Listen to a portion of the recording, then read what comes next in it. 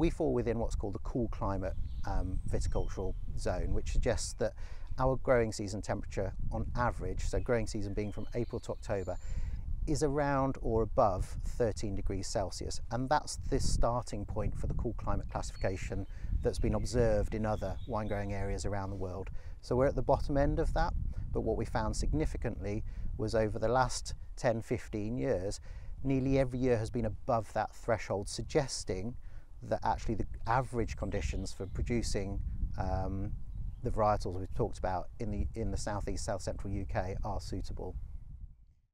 I think it is recognised that yes, you know, out there globally, we could be seen as an example of an area that's potentially profiting from climate change. You could say almost exploiting the conditions that are now in front of us, whereas other wine producing areas are suffering. They're looking at adaptation strategies. There's a lot been written about potential migration to cooler areas such as the UK that are seen as more viable.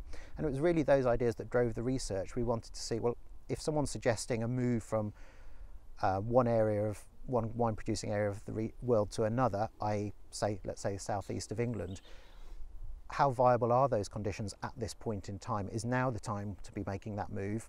Or as future research we're engaged in is going to potentially show us, is there a future period of time that's actually going to be even better?